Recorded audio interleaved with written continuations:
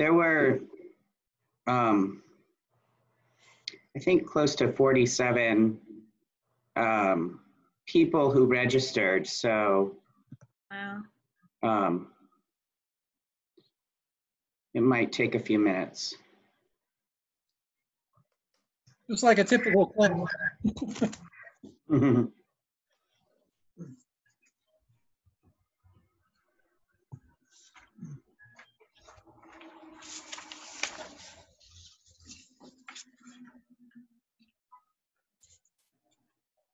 Kerry, are you up here or are you down in Texas? I'm here. I'm actually in my office right now because I'm going to be doing multiple applications at once, and my home internet isn't good enough. But Okay. yes, I thought about briefly going home. My sister was sick at one point, and I almost went home in emergency, but then she got better. And then at the point when I thought, well, maybe I could go and visit, it started surging down there. So Yeah, I think it's not to go. yeah, Not now, anyway. Maybe later. yeah, gonna have to wait. It's just safest to. Yep. Hi, Aviva.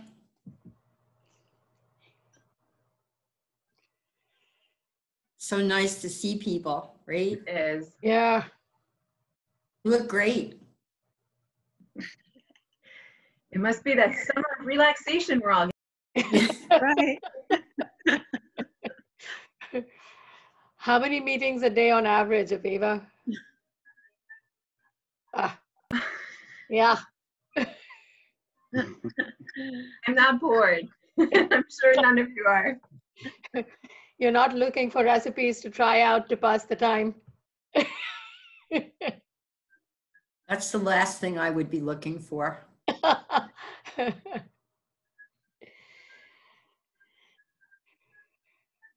Wow, lots of people. Nice. Yes. Whoops.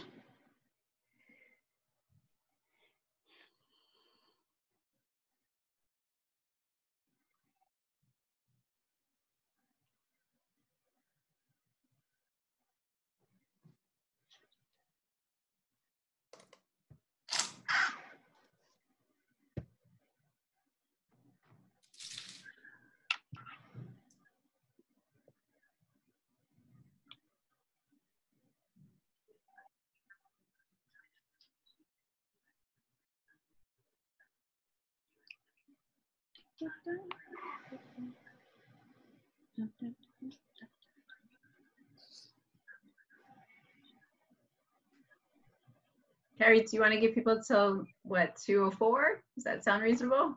Yeah, I think that's reasonable.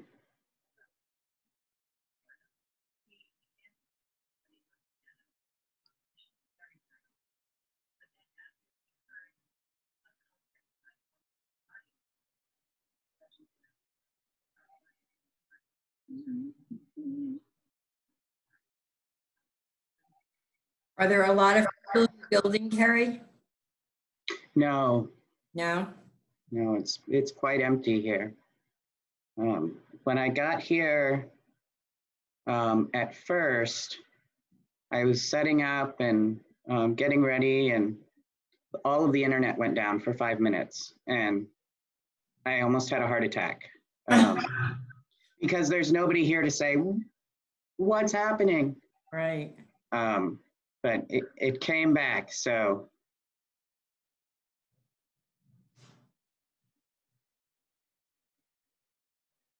But it's very quiet. Best parking I've ever got.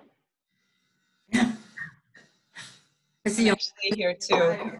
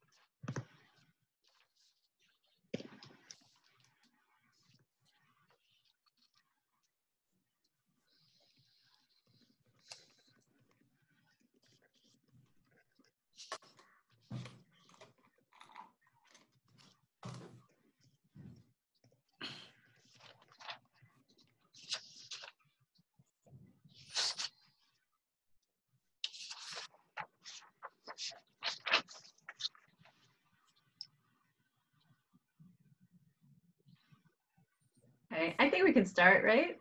We have how many people? 41 people. Wow. So first of all, thank you to all the faculty who are attending this meeting. It's July 15th and you are here. So enough said, right? But really it speaks volumes about the commitment that people have shown to their teaching, to their students. I hope that you're finding time to relax as well, but really thank you so much for being here. And I also wanted to thank Dr. Kerry Manzo, who agreed without any arm twisting to teach us today and next Wednesday.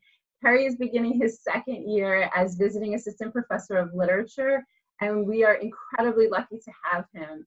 He created and teaches classes, including literature of race and human rights, decolonizing sex and gender, animals and the environment in global literature, and child soldier narratives.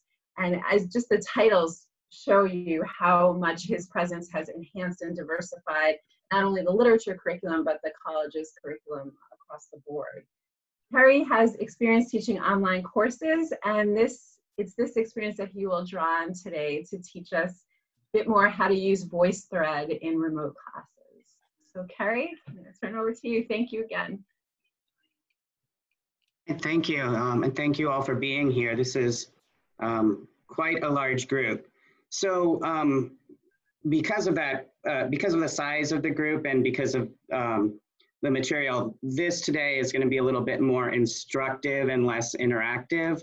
And next week it'll be more interactive, I promise. But I'm going to lead you through a particular system of using VoiceThread that I figured out was the easiest and best way for me to navigate last spring as we were all, in a rush to move to online. And so it's geared towards being very easy for you to onboard your classes, hopefully. And we'll work with students in terms of the flexibility of time, place, and access to bandwidth, which can be a major issue. To start out, how many of you have used VoiceThread already? If you, in the poll, you can raise your hand or use the poll and say yes. So from just the screen, I'm seeing about a good, maybe a third of people have used VoiceThread. So VoiceThread is not my favorite app in the world, but we can make it work for us. And so that's my focus today. So I'm gonna share my screen to get us started. Oops.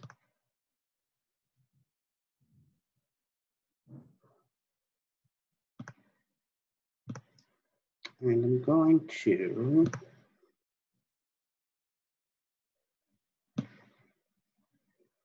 okay, can you see my PowerPoint? I love Lego. Sorry.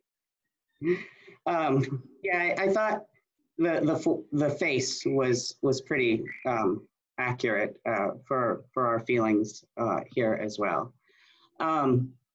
Okay, so today we're going to talk about using VoiceThread for asynchronous interactive lectures, and those 2 points are really important.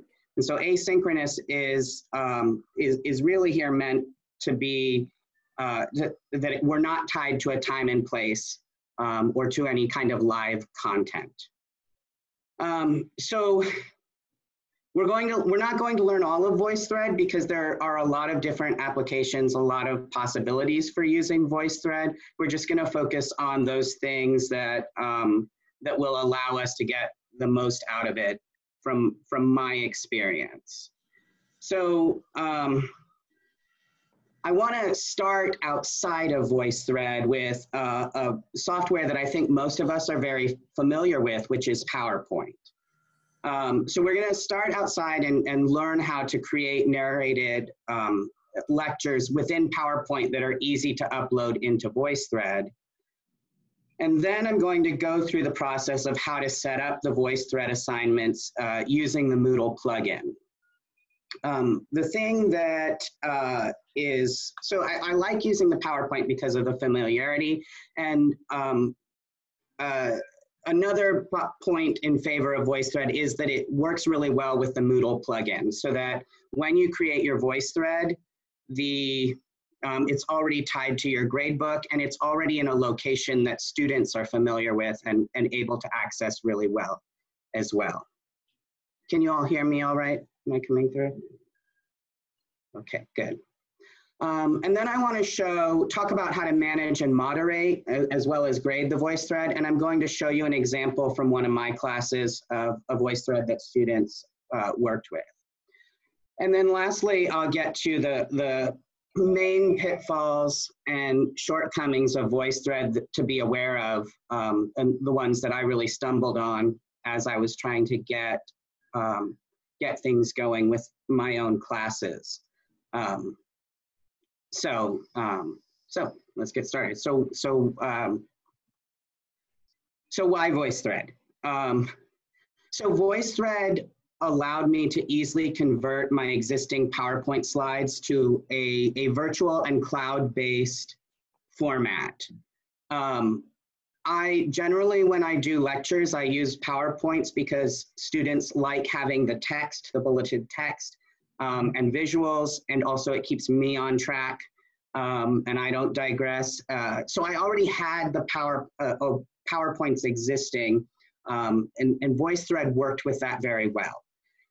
The other two competing apps or plugins that I considered were the Moodle lesson format, and this is a typo, and the H5P. So the Moodle lesson, I don't know if you've used it before. It allows you to do text and some video. It's very bulky. It's very difficult to navigate for somebody who's creating content, right? So from the instructor end, it's very bulky. From the student end, it's great. And the Moodle lesson is also, it required converting a lot of my lecture into text, flat out text like textbook. It doesn't allow narration in a very usable way. So Moodle lesson, that was gonna be a lot of work and I tossed that one out, no. Then the other one was the H5P program, which Keith did a training on last week or week before last, which is an amazing platform and has a lot of great things that you can do with it. And he showed us just a little bit of that as well.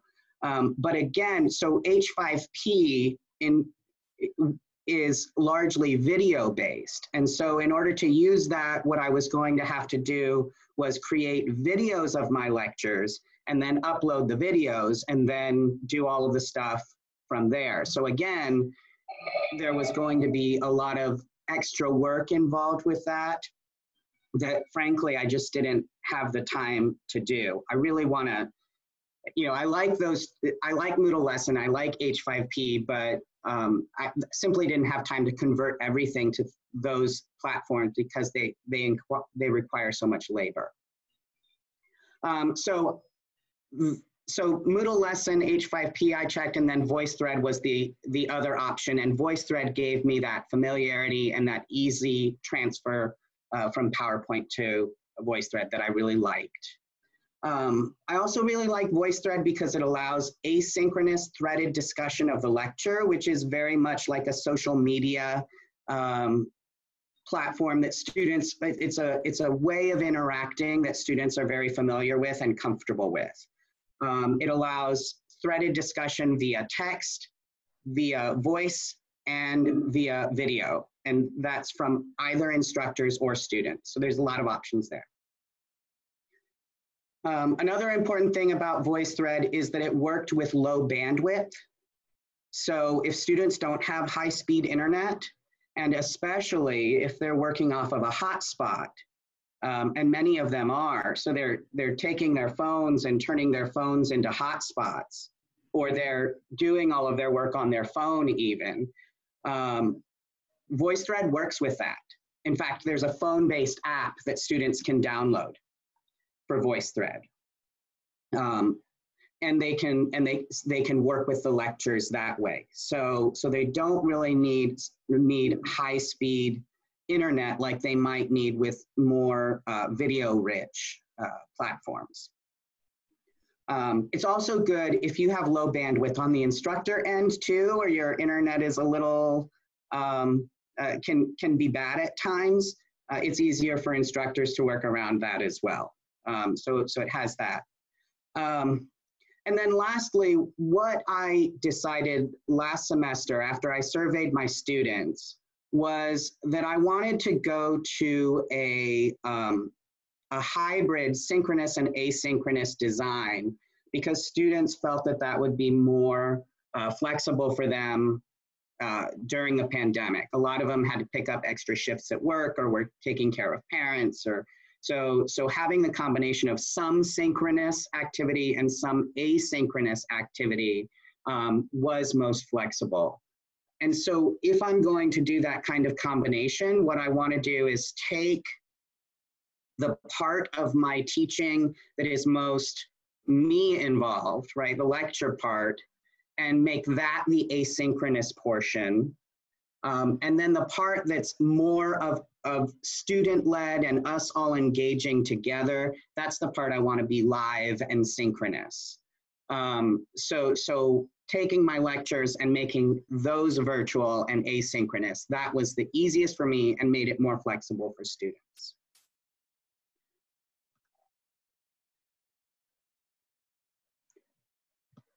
And there's a value to asynchronous learning and asynchronous lectures. It's flexible in terms of time and place. You know, if a student has to go somewhere to find public Wi-Fi, they can do that, and they can do that at a time when maybe they don't have childcare or responsibilities, or they don't have work, so it's got that flexibility.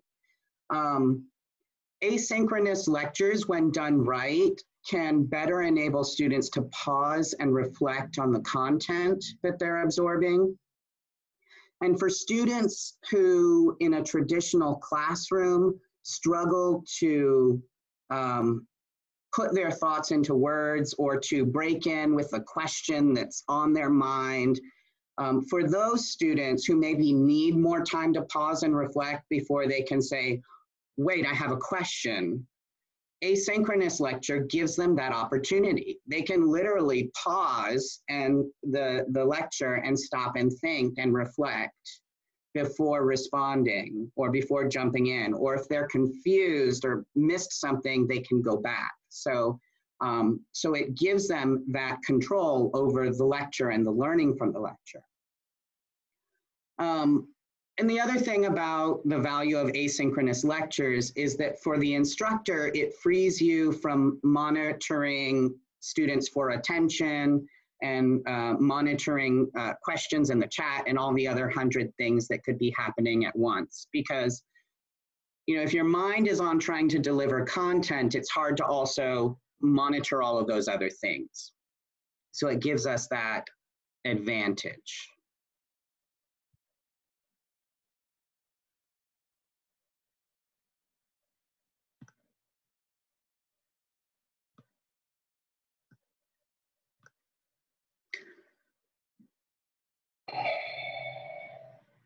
So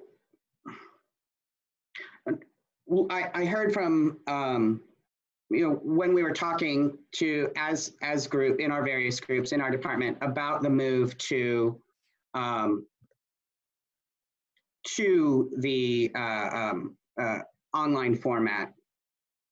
There were a number of people who said that they didn't really feel maybe comfortable with going to asynchronous lecture, or they expressed that they felt that students wanted the synchronous experience in order to feel still connected to the class. And I think some of that is based on some, you know, the fact that asynchronous lecture or asynchronous instruction kind of gets a bad rap. But asynchronous lecture doesn't have to be one-sided. I mean, I don't know if you all do a lot of social media, but there was this image that went around in the spring of this professor who wasn't comfortable with technology. And so rather than lecturing via Zoom, he started recording his lectures in his lecture hall, but he had a Pinocchio there to serve for the student body, which is then that kind of became a joke because of the idea that you have this unresponsive puppet as your audience. But we all did what we had to do. But so it doesn't have to be one-sided. We don't have to feel like asynchronous lecture is just the instructor, just the professor, speaking into a recorder or recording a video and posting that up and then just going away. It can be interactive. It can invite students to think and comment on the material. And it doesn't have to be boring. I mean, it doesn't have to be a laser light show either, but it can be stimulating, and it can encourage students to engage in multiple ways. Asynchronous lecture also doesn't have to be a single modality. It doesn't, I'm going to show you, you can add different kinds of media into VoiceThread. It doesn't have to be just video. It doesn't have to be just a set of PowerPoint slides. And lastly, it doesn't have to be a technical production. You don't have to buy a whole bunch of video recording equipment or borrow it from the school here in order to create fabulous videos that will keep students engaged. We can do this with just the tools we have at hand, and often with the tools that are already familiar to us. So yay, asynchronous lecture. Another thing I want to point out is that there's been a lot of talk, and there's an article in Inside Higher Ed about this, which I can send around. But students, maybe in the spring they did say that in the move to online education, the synchronous contact point, the live class via Zoom felt good. It felt reassuring. It was something that they were happy to have because they were in a crisis moment, because they were experiencing a lot of trauma, and having something familiar was stabilizing to them. And that was great. But what we expect as we move into another semester of being online, students are not experiencing that intense crisis in the same way, right? We're experiencing extended crisis and extended trauma, but students, we expect that students are going to start to want more flexibility. So they're not going to be leaning on familiarity with the similarity to face-to-face. They're going to be wanting more flexibility in how content is being delivered and how they can interact with it. And so creating this synchronous, asynchronous options will open that up for them.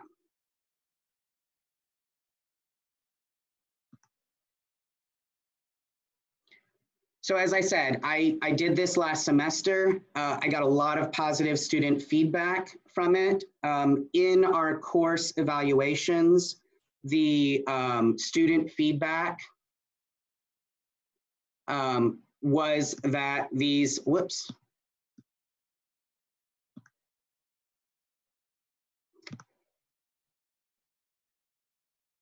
Hang on just a second, I lost that.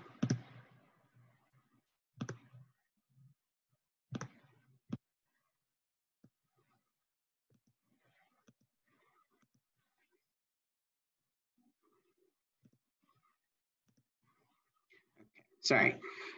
So in the student feedback, one of the comments was that the VoiceThread lecture was one of the most valuable elements of the course.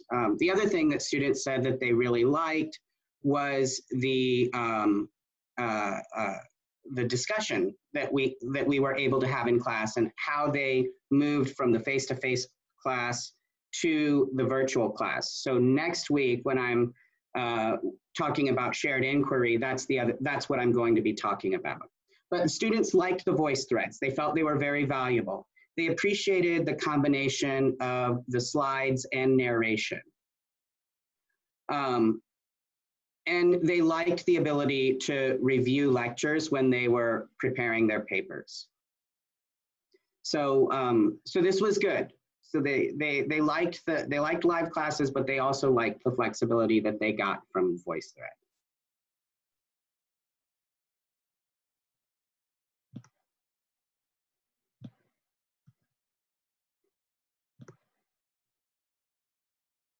So what is VoiceThread?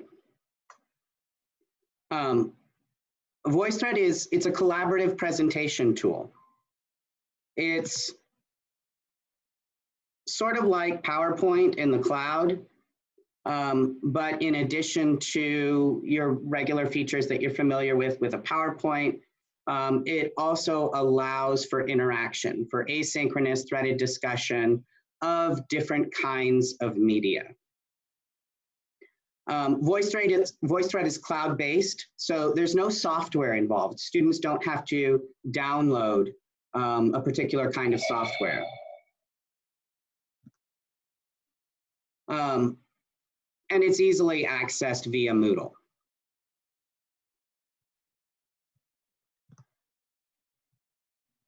So the next thing I'm going to do in just a moment is talk about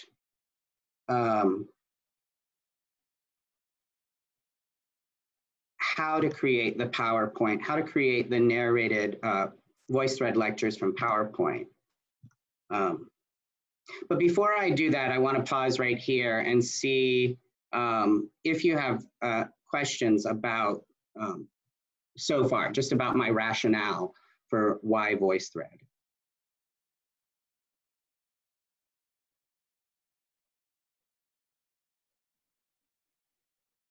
All right, I've sold it so far.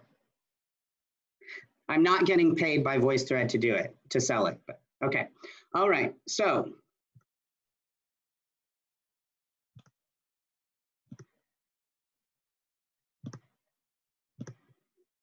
come on.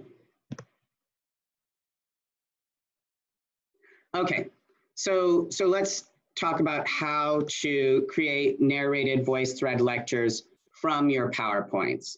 So I'm going to be assuming that you already have some created PowerPoints for your lectures, but if you don't, then the first step is just going to be to create some PowerPoint lectures. Now there are two methods that we can use to create narrated presentations in VoiceThread. And I'm going to go over the first one here, showing you this PowerPoint. And then the second one, I'm going to show you using VoiceThread itself. The main difference in these two options is how you record the narration. So that's the big difference in the two methods, is how you record the narration. Okay, so how do we get started? We create a PowerPoint, and you can create a PowerPoint using what you already have or open an existing PowerPoint and just do a basic PowerPoint design. Don't get fancy with animation. I like using animation when I'm doing a live lecture so that my words will appear or float up or things are flying in and flying out. But when we convert our PowerPoint slides to Moodle, it's going to get rid of all of those. So just you want to keep it very basic. So no animation.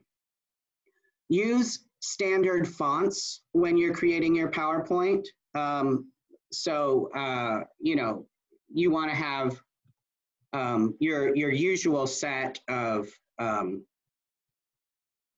you know, your familiar fonts up here. If you've downloaded any fancy fonts that you use in some other application, don't try using those, because it will, when you transfer this to Moodle or to VoiceThread, those fonts will get messed up a bit. So just use standard fonts, do a basic presentation. You can add images, those are great.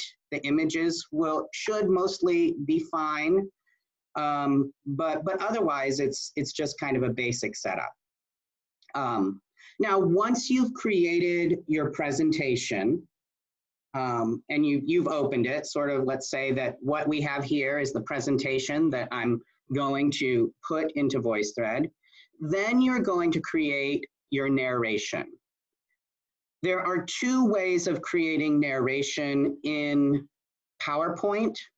One way is to come to the slideshow feature up here at the top menu, and then to record the slideshow here. We don't want to do that. We do not want to do that for this purpose. So that's the first way. Don't do it that way. Instead, what we want to do is go to Insert, and then over here, we want to go to Audio, and we want to record audio. And you'll have to do this for each slide. But that's okay, because when you're recording for each slide, if you mess up, it's easier to fix. If you try and record via the slideshow feature, if you make a mistake, you're more wedded to it. So we just want to record your audio in one chunk for each slide. So usually I name these little audio bites something that I'll recognize. I usually name them based on the title of the slide. And then when I'm ready to go, I just click record, and you talk through the content of the slide, the narration of the slide. When you're done, just stop and then okay. And it's going to plant this little speaker icon right there in the center, and that's your recorded audio. So if you're not sure, you can play it back. Whoops.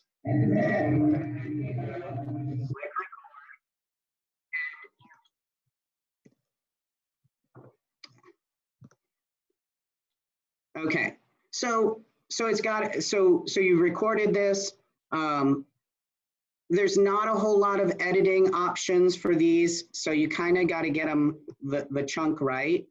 But then the one way you can edit them is, let's say that there was a lot of empty air at the end when I was thinking. I can use the trim audio, or maybe at the beginning, and I can trim this down to what I want from it. So you can do that bit. The other good thing about recording the audio for each slide and not trying to use the slideshow feature is that as you're recording for your students, you can have this notes feature open here at the bottom, and you can use that as you're recording your audio.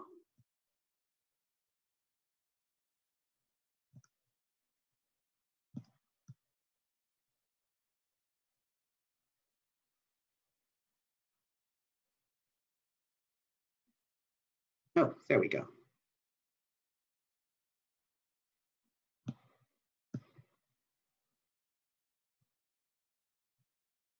Ooh, nice use of GarageBand.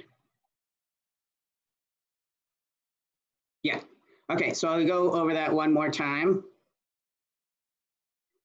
Is to record the audio, you're just going to go to Insert, and then all the way along here to Audio where the media is, and then click that and record audio. You can only do one audio clip per slide. So, you know, again, a downside to that. There are other ways to do the audio, and which is sort of what we'll see in method 2, but this is one very simple way to do it, just using the PowerPoint features that you're familiar with. The additional, so one of the good things about recording your audio this way is, well, actually, hold on to that. When I get to method 2, I'll tell you why I don't like method 2 and why I feel like this one is a little bit better. Okay.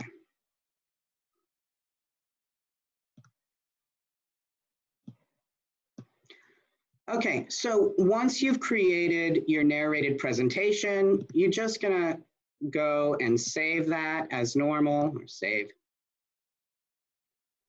And then you can come over to your Moodle course. And this is where you're going to add the VoiceThread activity. You might have just a topic up here that's all VoiceThreads, and you'll put all your VoiceThreads under one topic, or however you organize your course.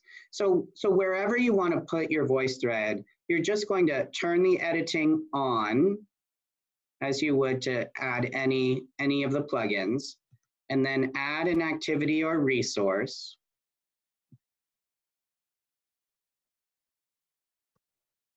And add the voice, just click on the VoiceThread and add it there.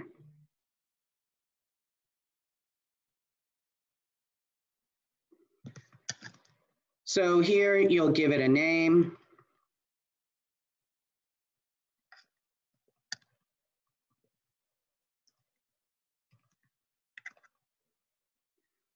And then there are a couple of things that you want to set, a couple of options you want to set. So under that, I don't know if you saw that. So in the General tab here, where it says Show More, we can just click on that. And that will allow you to add an activity description.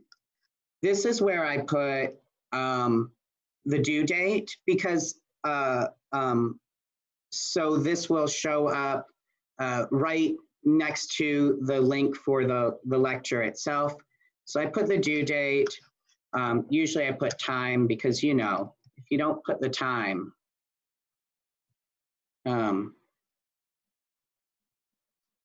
they'll say, but I. Okay, so put the time. And then I'll also put the requirements for successful completion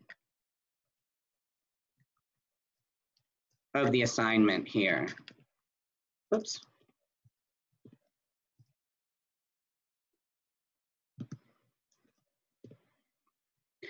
And then you want that to display on your course page so that, and we'll see it in a moment, so that when they're looking at the link, they're also looking at when it's due and what the requirements are. So you want to set that, and then you can come down here, and the next important thing to set is the grade. So VoiceThread will, so Moodle will pull the grade from VoiceThread, or VoiceThread will push it into Moodle, however we want to think about that. So, so you can set whatever grade value you want the assignment to have in this block here. So you can set it for point or scale, and then put the point number or the scale. One thing to note is that VoiceThread's internal grading system is all percentage based. So if you, I always set, I had this set for 10 points.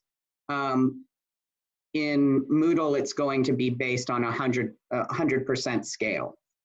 Sorry, not Moodle, in VoiceThread. So you can't change that. You have to grade in percentages in VoiceThread itself. But you can decide here how that will be pulled into Moodle. And then you can categorize, if you have grade categories, you can put them there. You can also put, no, I think those were the important ones. Okay, so then we save that and we want to return to the course. And you'll see the link is here, the title of the lecture, because the title, whatever the title of the lecture is here, will match at it as it's listed in my syllabus and my schedule.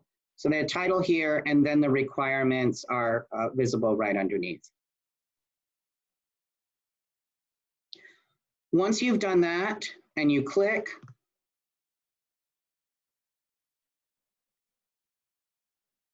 you're going to be given a couple of options the first time you click the link.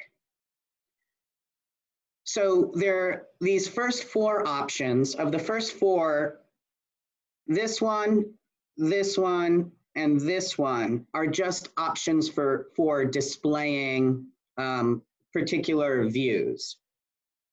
So, but right now, what we're interested in is this here, the assignment builder. So we can ignore the other 3 right now. So we want to click on assignment builder, and then again, we're going to be given a few options. We can create a voice thread, or sorry, this is important. We want, so these 3 are the type of assignment we want to create. The type of assignment we want to create. And that's important because do we want an assignment that asks students to create a voice thread? That's the first option.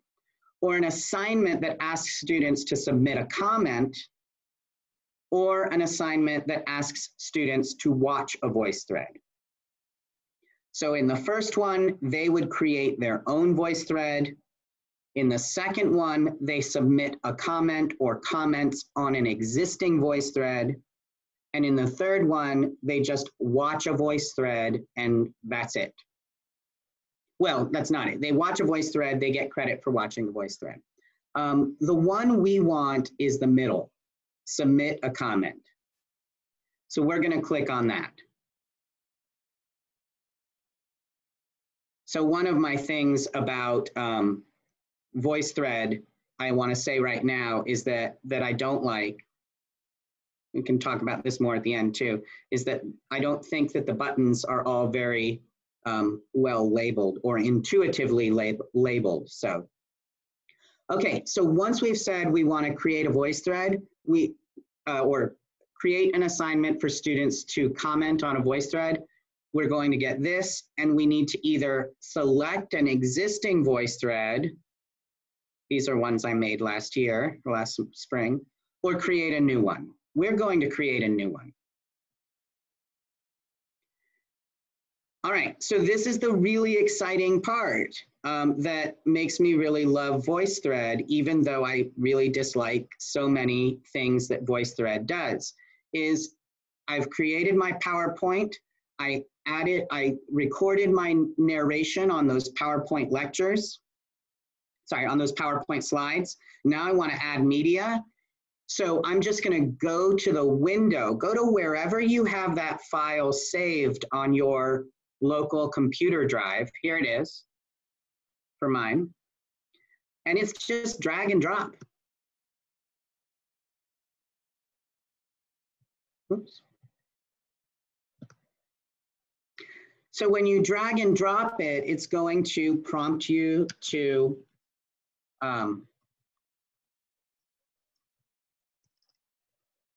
title it while it's going to think, and while it's thinking, you can title it.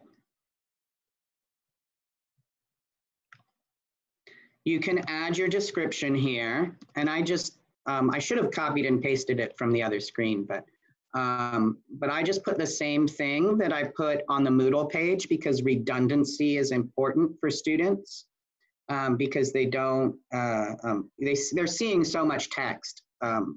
This redundancy helps.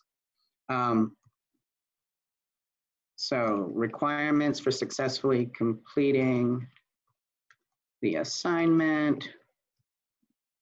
And then you can tag it too. If you have a whole bunch of voice threads, the tag is what helps organize your recordings. So you can do title and description here. And then you want to set, while you have this open, you want to set the playback options. There's a lot of things here. I'll try and go through them. The first is, do you want to enable threaded commenting?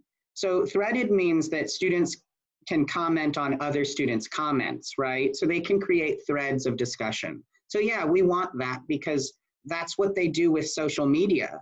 That's the way they engage with media online regularly. So let's just build on that. So yeah, let's enable threaded commenting. Do you want to allow commenters to add slides to the VoiceThread? You can select that or not select it. It's up to you. My students were interested in being able to add media they found in other locations, like memes that spoke to the content of the lecture. And so they might like to just drop an image of a meme in. So I left that available. Do you want to allow others to download original media? I don't select this just because of copyright issues. You can also allow others to export. I don't allow that. Start play when opened, I just leave that. Allow others to make a copy, so they would be able to copy this into their own VoiceThread account. That's up to you as well. Here's the other big one. This here, enable comment moderation. If you click that, that means that when a student posts a comment, it will be a hidden comment until you, as the instructor, go in and make it visible. So what is the purpose of that? Well, it might be that you want to check comprehension at a particular point in your lecture. So you ask a comprehension question, and students are supposed to post a comment that reflects their comprehension at that point. Well, if you do that, you're asking for comprehension. You don't want other students to automatically be able to see other students' comments, right? Because, you know, then they just go look at what somebody else said. They don't have to actually demonstrate their own comprehension. So if you enable comment moderation, it allows you to keep those comments hidden. And then you can go back maybe 24 hours later and you can make those comments visible. The downside of this is that, as far as I can tell, you have to do this for every if you enable comment moderation and you later want to make those visible, you have to do it for each individual comment, which is time consuming. The other bad thing is you can't say, if you select enable comment moderation, that applies for all of the comments in the VoiceThread. So if you have one that is checking comprehension and another that's asking for discussion, all of them will be hidden equally. And so you'd have to go back and make all of the discussion answers visible one at a time to allow students to interact with those. So that's very complex. I don't know if that was totally understandable. I'll try and show you an example. But for now, I will say that I tried using this, but my preference now is to not use it. And instead of trying to ask comprehension questions, I instead go with discussion questions. So students aren't just demonstrating comprehension, they're engaging with each other for discussion purposes. Okay, so that was a lot about this feature, but it's a really important feature that has a lot of consequences for how students can use the VoiceThread. Okay, so the others are not real, I haven't found them to be important. Automatically advance the slide. No, you don't want it to do that. Don't allow commenters to delete their own comments. I don't want to take that option away from them. Sometimes people make mistakes. Limit each comment. So if you're going to ask students for audio comments, you'll want that. And then when recording, go to next slide and every so-and-so, and no, you don't want that. Okay, so you have all of those options. If you are going to use the same setup over and over again, then the first time you do this, you can just click Save as Default, and then Save. So by the time you've done all of that, your slides are all updated or all uploaded. And if you recorded narration on each slide, the narration will be there. So, so for the purposes of example, we just did narration on this slide, which I'll show you in a moment. Okay, so our slides are uploaded. The next part is going, I'm going to kind of diverge and it might get a little confusing. So let me pause there. And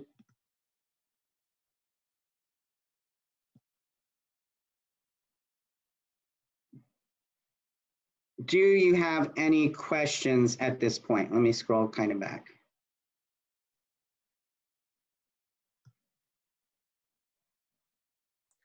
I don't have a question yet, Kerry, because I'm assuming at some point, well, maybe not, I don't know. Do you have any plans to show us? I'd like to see some student threaded comments, because not having used this, I would just love to see what those look like. If you have an example at some point that you could share, that'd be fantastic. If not, it's fine too. Yes, I am going to show an example of that. Yes, and you can see how the students interacted with it. And then I have a question in the chat, a workaround that comprehension and discussion. Could it possibly be setting up a voice thread that requires splitting it into two and having part one of the voice thread being comprehension questions and part two being discussion? Yeah, that would be a workaround. So you could do that. You'd have 2 voice threads for 1 lecture, and that would help with that issue.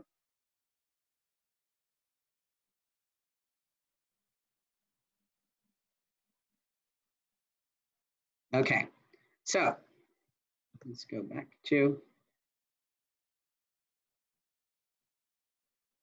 Okay, so as I said, there are 2 ways to do the narration, and that first method of doing narration is recording it right here in the PowerPoint.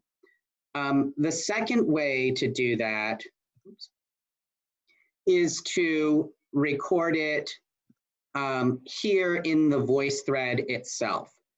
So, so the way you're going to do that, if you need to add narration now, is you're going to select option number 2.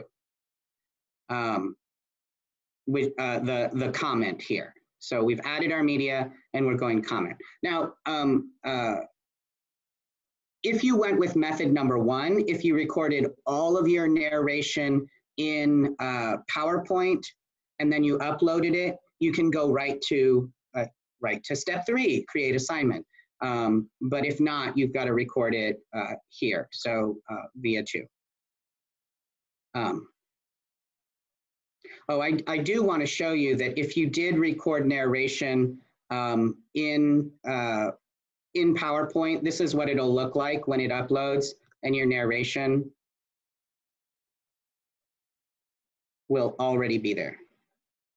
It's thinking.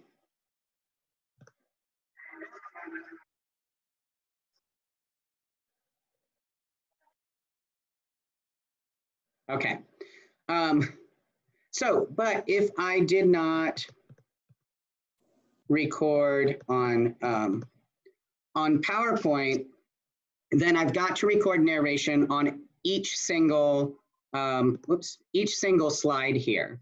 And the way you're going to do that is there's this plus button here for commenting in the little word bubble, and you'll collect that, or you'll click that.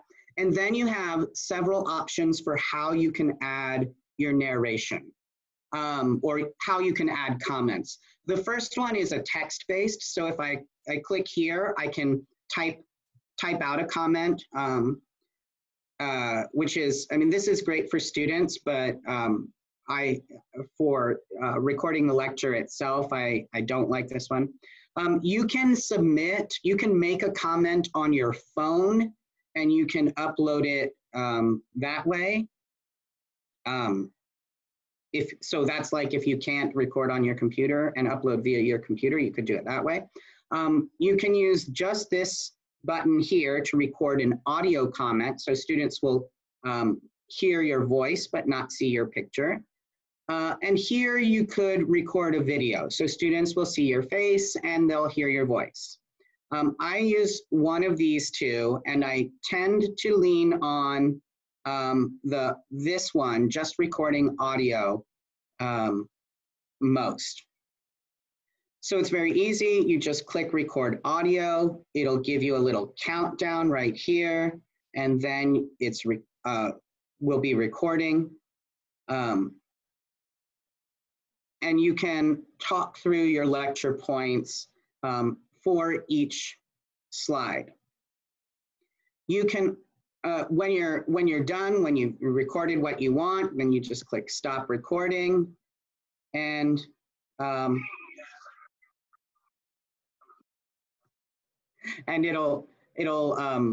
will upload in the comment right then, and it'll start playing it back so you can hear it. If you decide at that point, like, oh, I need to add a little bit more, I forgot to say, you can click before you save, you can click record more right at the end there. And then when you're ready, you can again stop recording.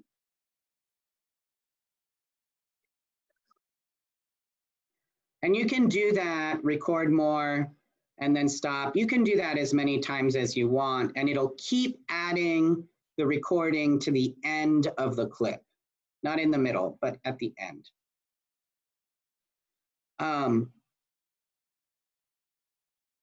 While you're recording, so one of the advantages of recording the narration in the VoiceThread itself is that you can use these little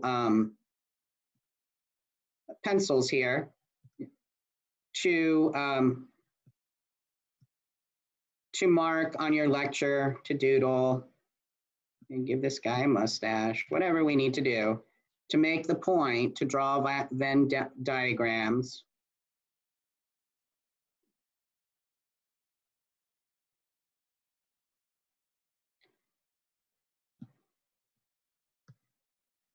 And it will draw those in. And if you have fade selected, then as you draw them and continue talking, those little doodles will start disappearing. And then when you're done, you can push stop recording. And it will upload. I got a little message in the midst there that my connection was a little unstable. And so I hope I didn't cut out. So at this point, once you've got all that saved or recorded, you can click save. And your audio will be on this slide.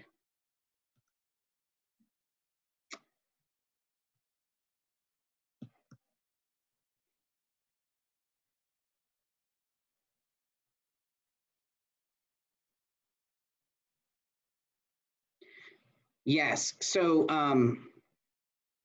oh. Okay, so I'm going to address Sarah and Kristen's comments, actually working backwards. So Kristen, yes, what you notice, so one of the things you'll notice as you're working with VoiceThread is that it has a tendency to get overloaded and boot you out in the middle of your recording, which is probably why it was my connection was getting unstable as I was trying to record. So if it's using too much bandwidth or whatever, it gets overloaded, it boots you out. And here's the really frustrating thing is you will lose all of the audio that you've already recorded if it does that, which is why, exactly why I opted to record my audio in PowerPoint instead of trying to use VoiceThread here to record it. So yeah, I don't know if there is a time limit to how much you can record. However, going back to Kristen's comment and what I was saying, if you overload it, the more, my experience was that the more, the longer the comment you're trying to record, the more you risk getting booted out and losing losing that audio if you are recording right into VoiceThread. But yeah, if you upload the audio from PowerPoint or from GarageBand or from whatever other program you have for recording audio, and you don't have that possibility of being booted out, or you don't risk being booted out. And if you're more skilled with GarageBand or some of these other programs, you can do a lot more editing of the audio. So for sure.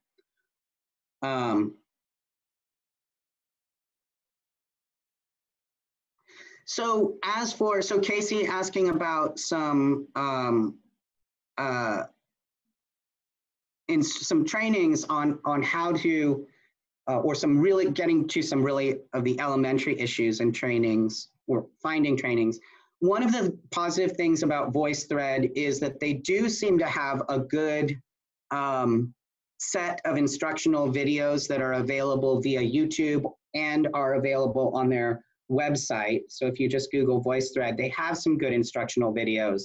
The other good thing about VoiceThread, or annoying depending on how you look at it, is that once you start using it, you'll start getting emails saying, we're having a training today on this, we're having a training today on that.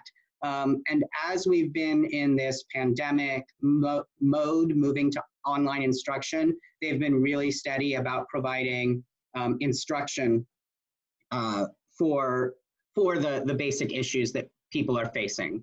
On that same issue, another good thing about VoiceThread, and again, and they're not paying me for this, but a good thing about VoiceThread is they actually are responsive. So I had a question about grading, and I sent that to their contact us email, their that information email box, and they replied within 24 hours and with a response. So there's that.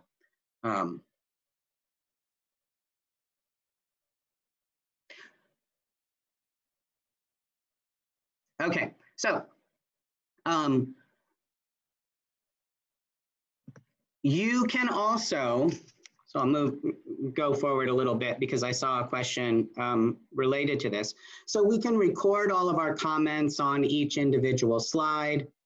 And then when you've recorded your full lecture, again, so VoiceThread, again, the buttons in VoiceThread are not intuitive. So when you're done creating and recording your lecture, you're going to click the X up here to close the editing mode. Wait, so, where is that? Oh, I'll go back. So it's in the upper right-hand corner here. It's this X. Oh, it's hidden by your picture because I have you in speaker mode. Got it, got it. Oh, okay.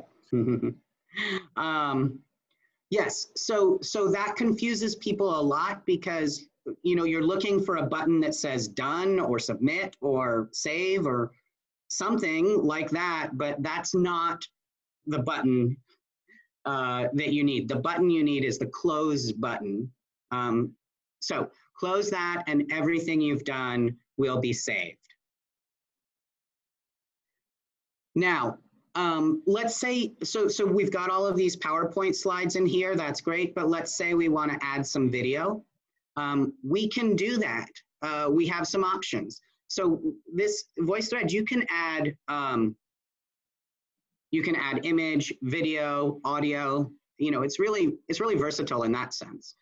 So if you want to add media, you just click right here, and you can add from your computer, from cloud sources.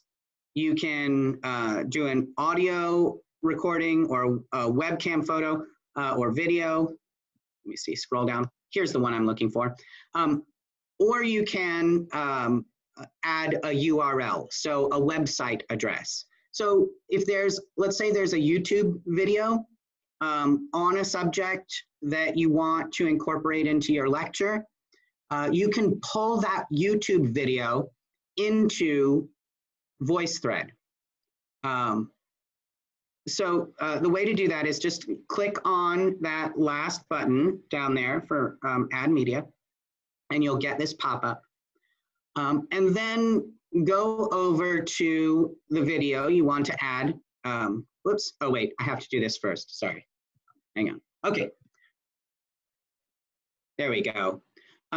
So go to the video, the YouTube video, find the YouTube video you want to add. Then you're going to find, I just found this one on Purchase College Journalism to use as an example. So from here, find the share button here, and then just copy. There's a little copy button, just copy that. And then you can close, and then go back to our VoiceThread, URL, and we'll just paste, Control V, that video link into the bar here and save. And then it'll process that for a few minutes or seconds, depending on your I don't know, depending on the weather, the time of day. Sometimes it's fast, sometimes it's slow. It'll process that video and add it to your lecture. And then you can move that around if you want, you know? It doesn't have to be at the end. You can start with that video, you know, or you can put that video after a question you have. You know, you can put it wherever you want, and it'll show up in that order in the lecture when the students view it.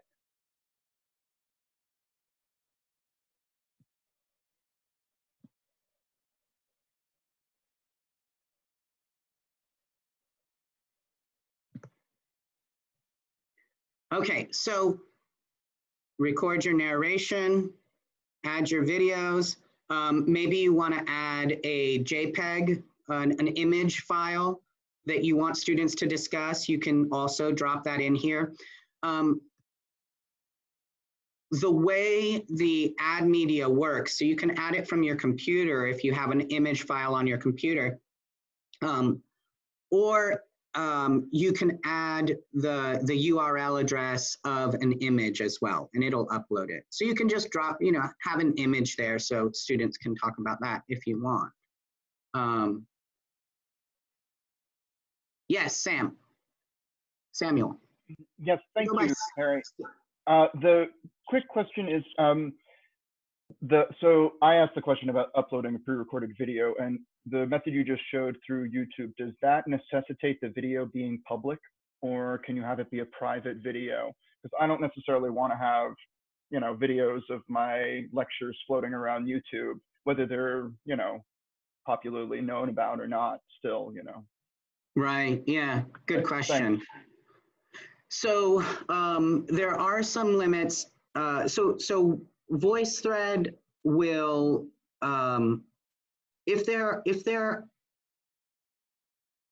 the settings are not public use, Creative Commons licensed, I believe, it might have trouble parsing that from YouTube into VoiceThread. So if you have it set at a private setting, so it's not discoverable, it might have trouble. I'm wondering though, if you have it set as a private video that can be viewed by people who have the link, right? So you have those settings, then it should be okay.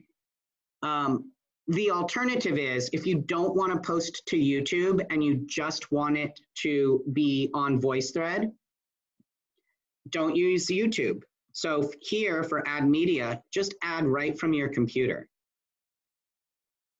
Right, so you can just upload directly to your computer and not have to host it on YouTube. If it's your own works that you've created. Yeah, good question. And there are going to be other cases, particularly around copyright, where VoiceThread will have a hard time importing the video into your lecture. So be aware of that. I'll show you, I was able to do a little bit of that and didn't have trouble, but VoiceThread has, when you go to the page and look up information, it says, be aware this might not work if there are certain copyright restrictions on the work. So once you've added your media, you've got your narration, you're just going to create assignment. And here, again, redundancy. You know, in the description box, you know, due date, requirements for completing. And at this point, you're going to tell the students and set the option on the assignment for how many comments students must submit in order to complete the assignment. So because we want students to comment on this as well, right? So how many comments do you want or are you requiring students to add? You'll set that here.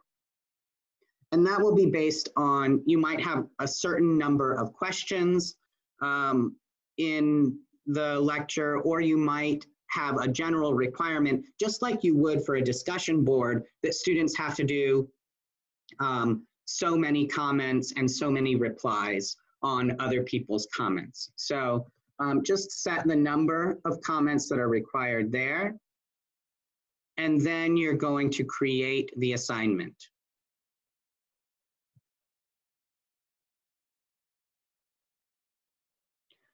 And once you've done that, it's going to take you back to your Moodle page.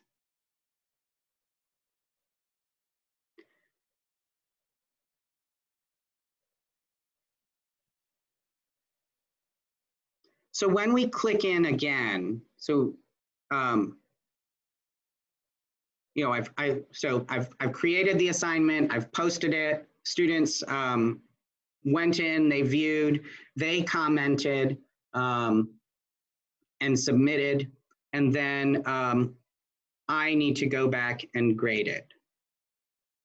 So when the next time I click on that assignment, it's going to take me to a different screen entirely. What it will now take you to, instead of the create assignment screen, it's going to take you to the grading screen for that assignment. So no students have replied on this VoiceThread, so we don't see any comments or grades, but I'll lead you around it a little bit. In the right hand box over here, there's a submitted and a not submitted. So as students view the lecture, comment, finish the lecture, and click submit at the end of the assignment, their names will pop up here, and there will be a little grading box right next to it, just like a grade book, where you can enter their grade on a scale. You will be able to click on the student's name, and VoiceThread will take you right to the student comment. comments, because there should be multiple, right? And so you can read each, look at their comments, and then you can give a grade based on the value or how well those comments meet the requirements you've set out. There will also be names of students in the lower half who have not yet submitted the assignment. And so there's so the problem here, and this is one of the pitfalls of this, is that if a student has not submitted the assignment, even if they've actually done the comments, if they don't click that submit button, the VoiceThread will not push the assignment through to you to grade. So, problem. But but on this screen, you'll be able to grade all of the student sets of comments. Now, I want to show you what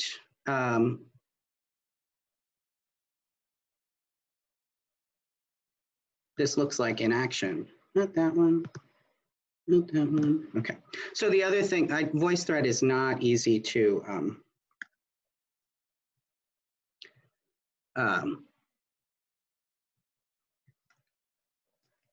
navigate.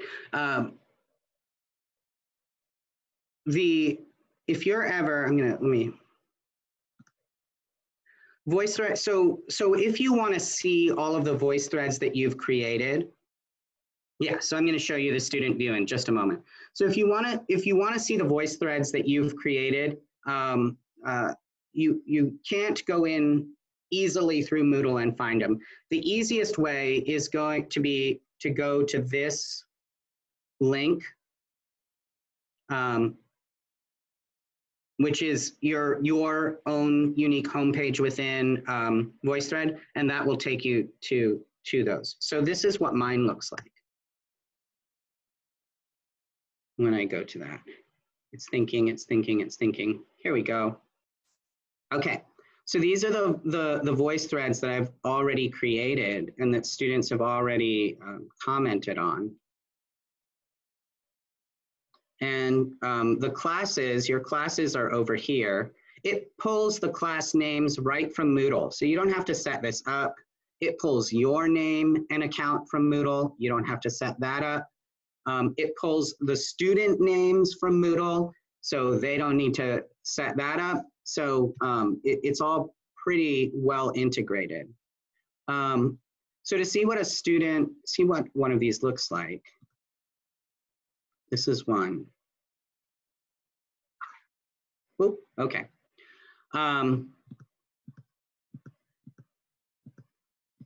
Okay, so this was the VoiceThread I did last semester on trans theory. And so we were talking about transgender representation in media. And this was in my decolonizing sex and gender class. So this is the title slide. And for each slide, you can see the audio is right here for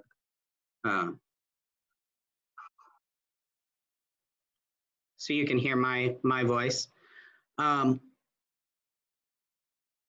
I want to show you what it looks like for student interaction. So I asked a couple of students if I could show you their work. And they agreed. So students will show up along here. These are the individual comments that will show up. Each one is time-stamped, date and time-stamped, which is handy. You know when the student made the comment. It will give you the student name, and the student can go back themselves and they can add a profile image, which you may or may not require. So as students in this class were listening to or viewing the slides, they were just instructed to make to submit 3 substantive comments on the slides. Let me see if I can find. Okay. So when you have the slide, or the student's name is here, you can click on this and it will open the comment box and you can see the text of the comment that the students made. I did not require students to do audio or video comments. Text comments were just fine, and students opted in general for text-based comments. So the students will make comments. When a student comments on a slide, you will get a notification that a student has commented. You're forced subscription to it, so you'll get a notification. And then you can go in and respond to those comments as well.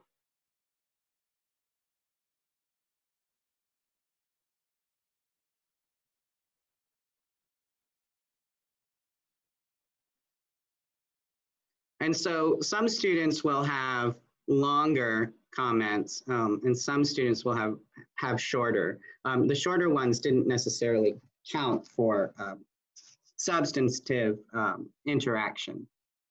Let me see if I can find. So the comments will show up, a rectangle will show, or square, sorry, will show up as an initial comment. The circles will be responded comments. So this is a student responding to this student, and then you can reply in as well. And so they can engage in discussion with one another. And the student was very good at engaging in discussion around the content of the slides.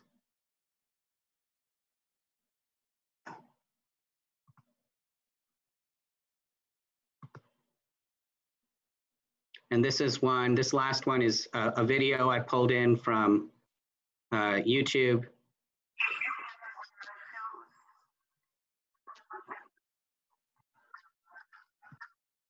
Which tied to our discussion overall.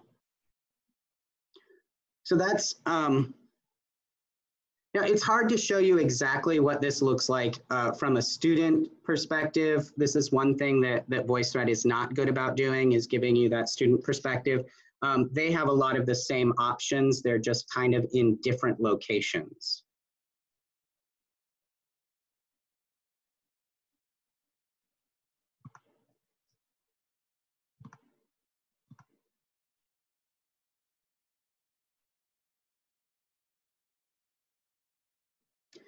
So, but in general, some of the things that I learned from doing it is that for these student interactions, I wanted to require students comments that either checked comprehension or engaged discussion. But as I mentioned before, you can't do both within one VoiceThread because of that, that feature doesn't have the flexibility. You can either ask students to sort of freestyle respond at any point, or you can have a slide that stops, has a question, and asks students to respond there. In this class, I tended to have really good student interaction, and so I let them go.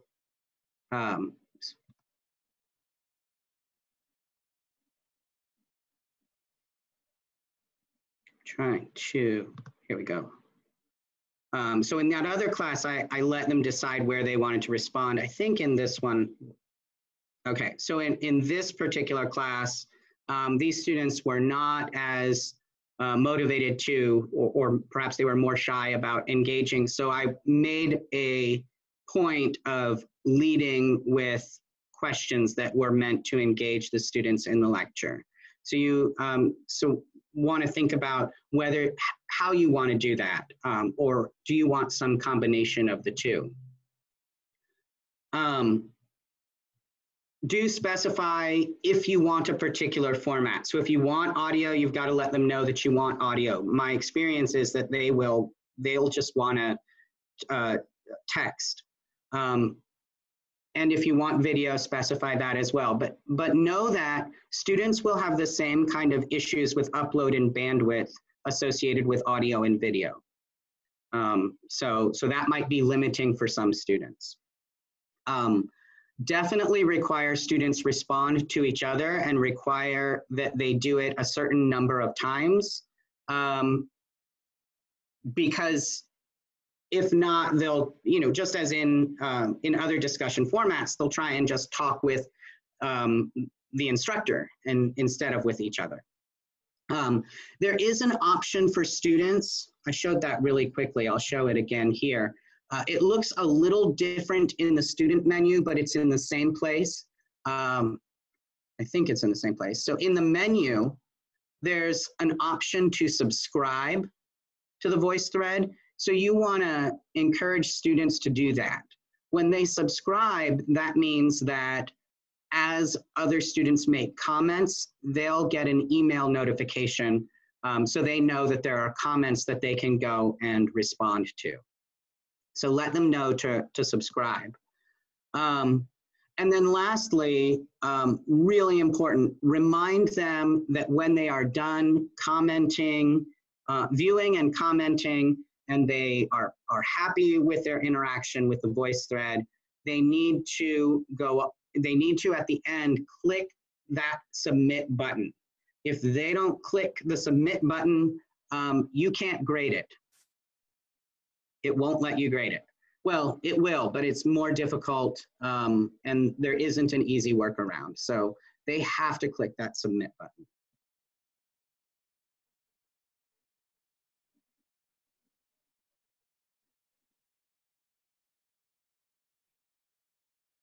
So that was, so pitfalls. And we can talk, we're a little ahead, but that'll give us time. We can talk through things that, if I missed anything, I'm sure I missed a ton. But some of the pitfalls, I've mentioned a few of them, but these are things that when I say they're pitfalls, I can't stress this enough. First, this is the big thing. That submit button, students miss it. They don't click submit at the end. It's not because they didn't do the assignment. You saw that the comments are time-stamped, right? So let's say that I'm entering grades and I notice that student A, who is always really good at interacting and always really good about doing their work, I don't have a grade for this one. And I email them and say, hey, you didn't do the assignment. And they email me back and say, but I did do the assignment. I promise I did the assignment. And this is actual conversations I had with students. Did you click the submit button? Then they go back and they click submit. Well, once they click submit, I can see that they made their original comment before the due date, right? Because it's date and time stamped. And I know that the only thing they missed was just clicking that button. But that's a problem. If they don't click submit, it doesn't get kicked down the road for you to grade. Now, I emailed, this is one of those things I said VoiceThread is really good about responding to. I emailed them and said, hey, this is a huge problem.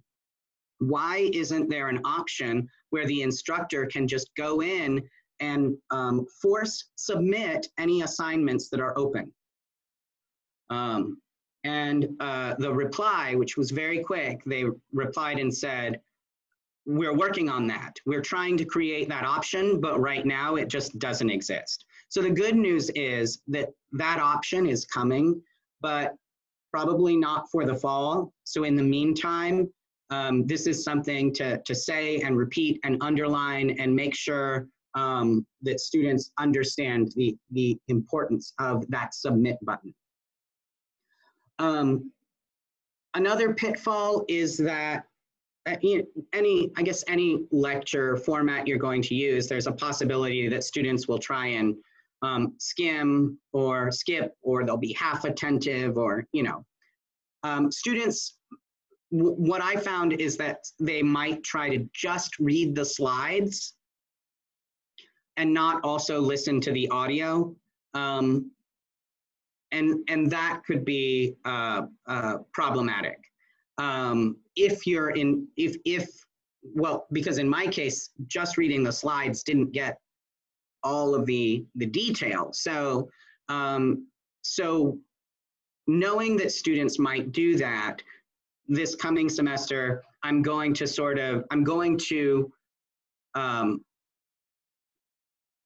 talk with them. I'm going to make sure, I'm going to build in ways to check comprehension of the audio, but I'm also going to really try and impress upon students that they need to do the audio and view the slides with full attention.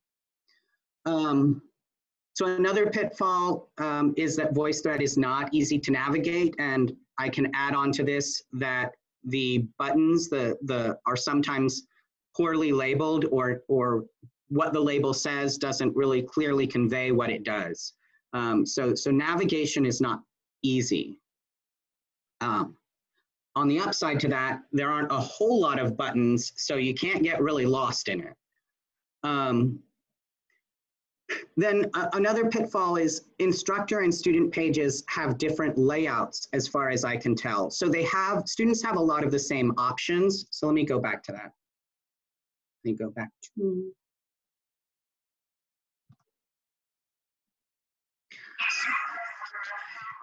So students have the same kind of comment options that we have. They also will see their peers. From what I can tell, this menu seems to be in a different place. I think it's on the other side of the screen. And I mention that just because when students contact me and they can't find something, it's hard for me to say, well, go to this page, look in the top right corner, right? If their screen doesn't look like mine. So, so know that. And then lastly, to get the most use out of it, they need to use Chrome or Firefox or the app on their phones when they are accessing and submitting their voice threads. If they are not using Chrome or Firefox, I think one of the things that happens is the submit button might not be visible to them. So they have to use one of those. So some of these things, these are issues, but they're issues that if you know they are there, you can try and think of ways to build in solutions to them so that they don't become a huge problem in class.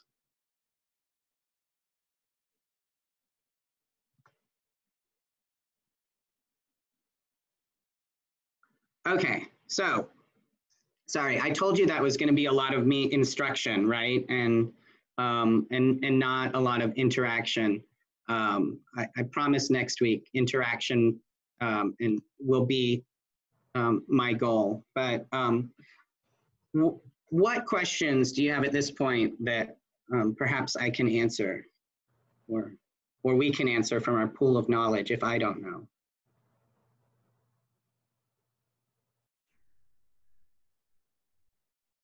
I think I just need to see a lot of examples. I mean, you mentioned that it's a company, right? VoiceThread is a company. Is that the name of the company as well as the app? Do they have a good set of, where can I go and see sort of a repository of examples? So if you go to, okay. So if you go to this, Am I sharing? I'm not sharing, am I? Wait, let me do that right again. Oh, actually, let me just. So I'm going to put the link again in the chat. Once you have created your first VoiceThread and it has created an account, that page will be your home page. So when you go to it, it's going to look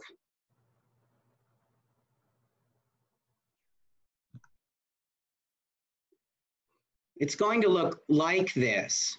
You might have just one VoiceThread here and not anything there. But when you click here on browse, these are all the VoiceThreads that others have made and made public.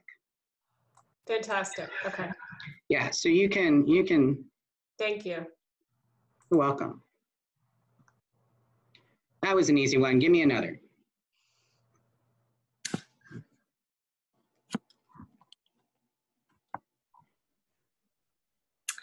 Hi, Kerry. It's Laura. Thank you so Hi. much for this. I've really learned a lot. My question is, are there any accessibility features that VoiceThread has?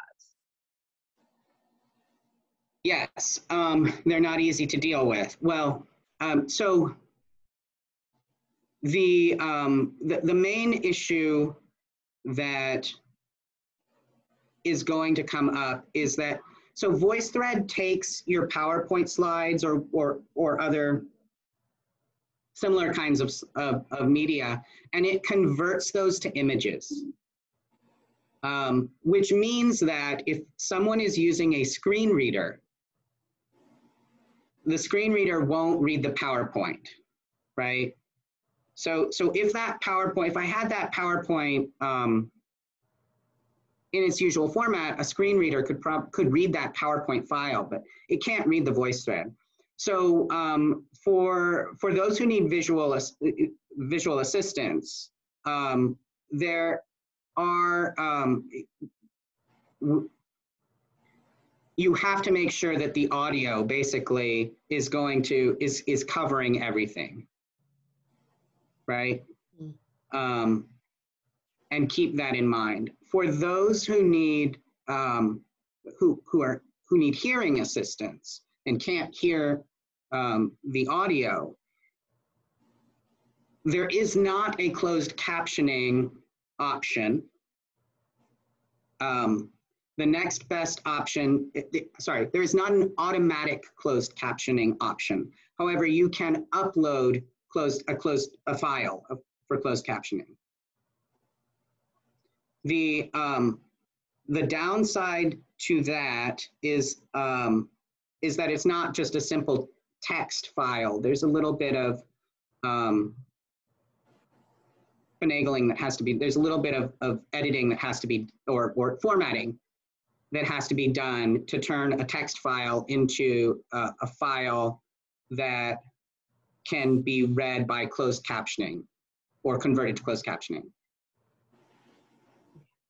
Okay, Keith says we're planning to upgrade the VoiceThread license to include automatic closed captioning. So that solves that problem. Thank you, Keith.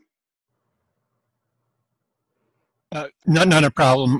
That would also include, I mean, if you did have students who did audio or video comments, it would include all of the video and audio, not just yours, but also the student comments as well.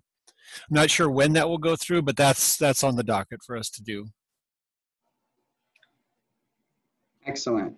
I saw another comment up here.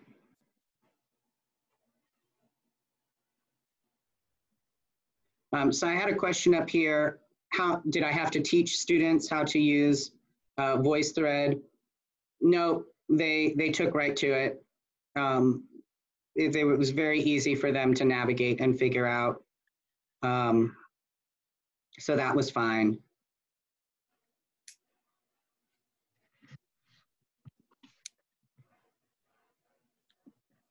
Okay. I'm scrolling through the comments to see. Yes, so another question. Can students comment on any slide they want? Yes. completely up to them. You can require, if you can have those like individual slides that say comment here if you want those though. Carolyn, do you have a question? Yes, I do. Thank you.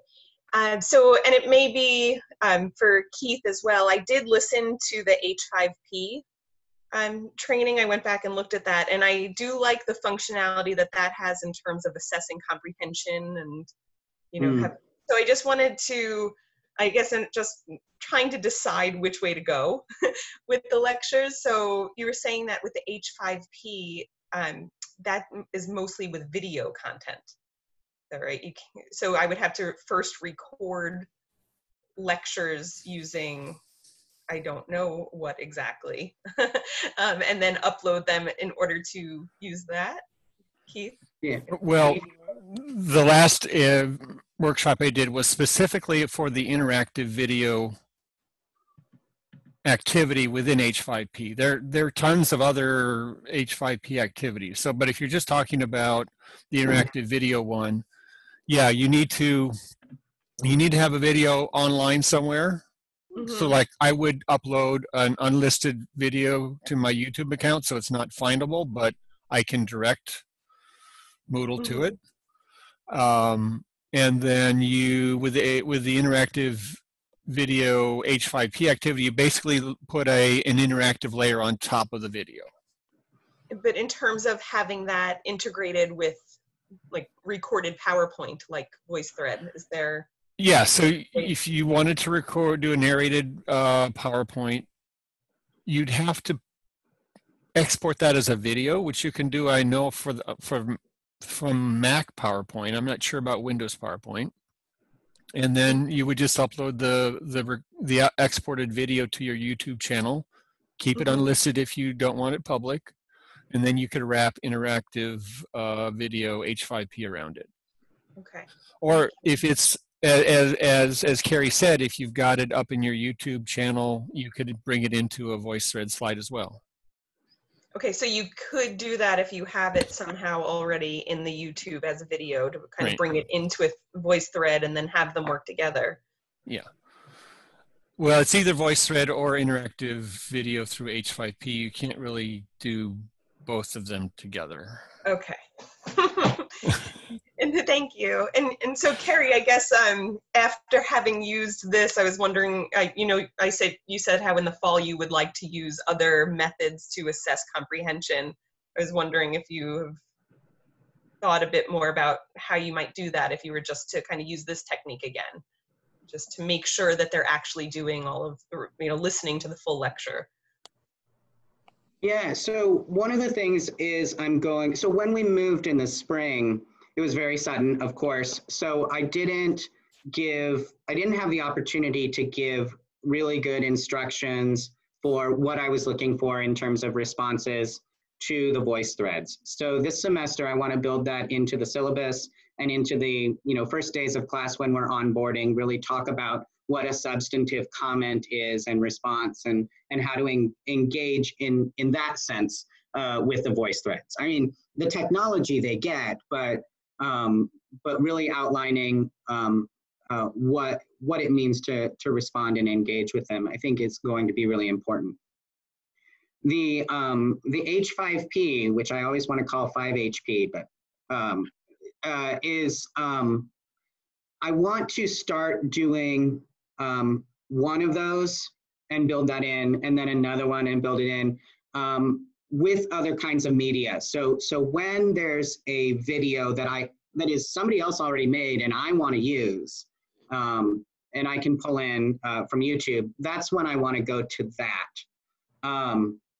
Because, you know, sure, I can take a PowerPoint, I can make a PowerPoint into a video, and then I can upload that to YouTube, and then I can make that into the H5P, but that's a lot of upload and download on my part. And I don't think it gives me much more for all of that time investment. So I really want to use that tool for what I think it's going to do best. Yeah. Thank you. That's very helpful. You're welcome.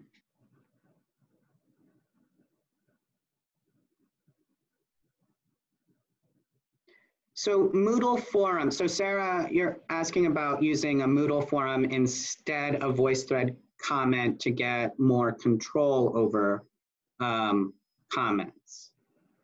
Yeah, I mean, I think that doesn't Moodle forum have that option where you can have them, they have to submit first before they can see the other comments, and you don't have to moderate it for each comment. Like you said, you have to do it on VoiceThread. So I just wondered if that was something you could consider or use. Yeah, that's, that would be interesting. It would be a way to do it. I found that the more applications that students had to run through in one assignment, the greater the chance that I would lose them somewhere along the way. Yeah, that makes sense.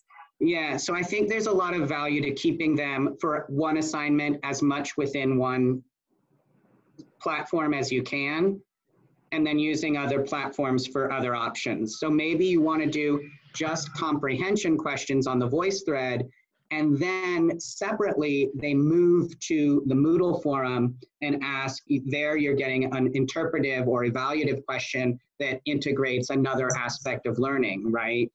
I might prefer to do that rather than taking them out of VoiceThread within the same assignment, if that makes sense. Yeah. But it would work. It's just, I do worry about losing them along the way. Because it's not just my class, right? They've got 4 or 5 other classes that are using different forms of different platforms. And yeah, there's some fatigue involved. Matthew. Yeah, thank you. Thank you, Kerry.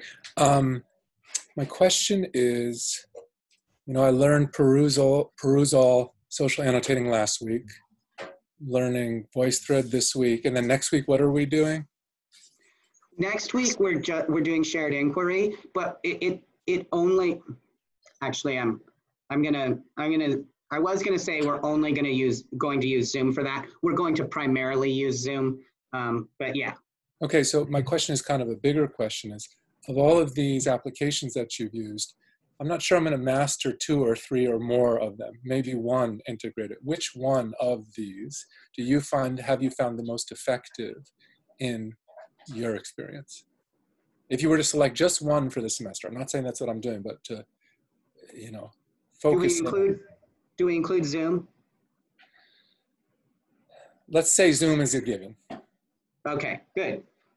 Yeah, so if Zoom is a given, VoiceThread is the one I want to add on. I think I can get the most out of it.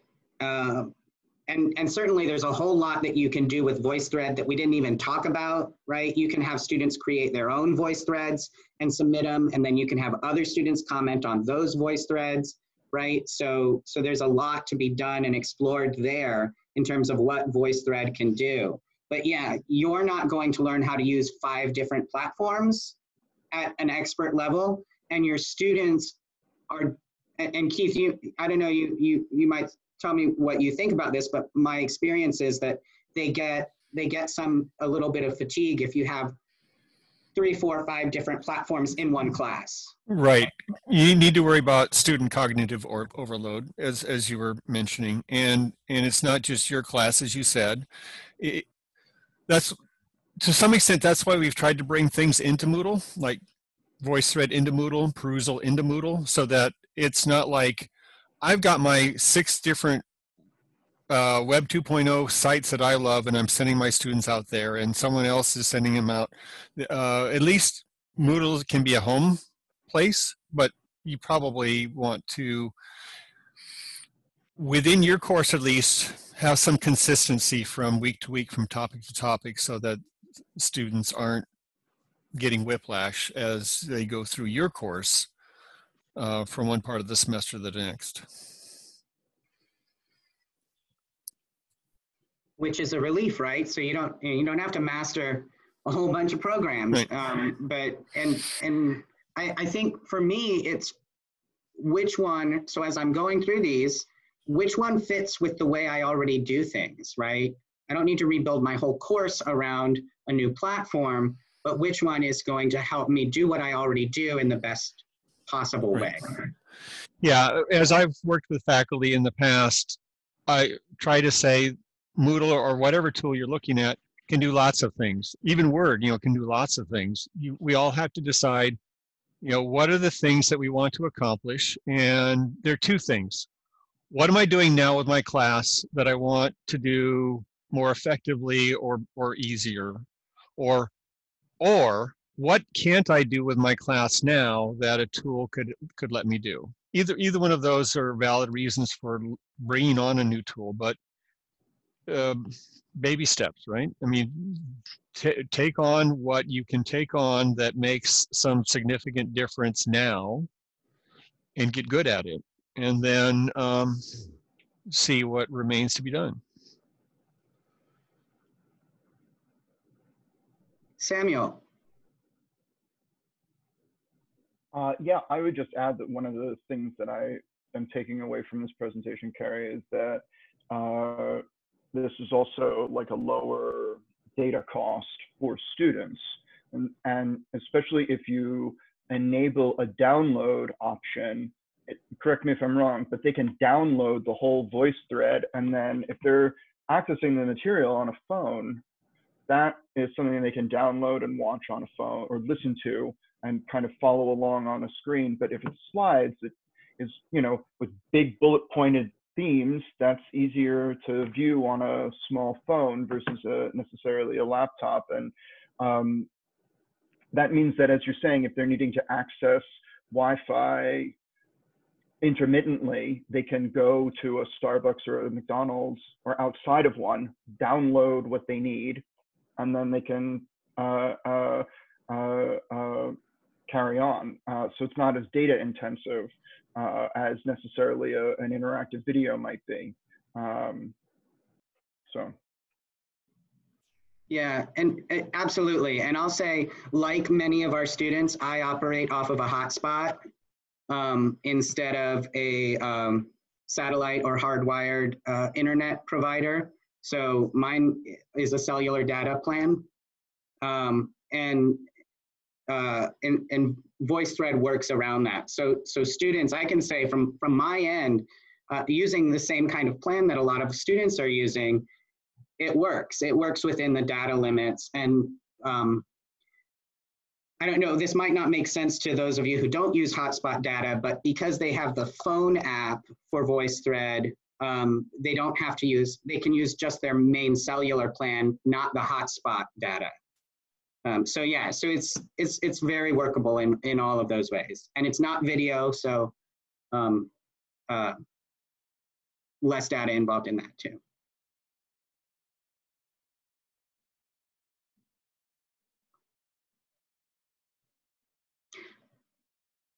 All right, any last questions? I think I missed a few in the chat there. If I missed something, you're always welcome to stay a moment or email me. I'm happy to jump on at some point and like lead you through again if you're having trouble or you're stuck on something.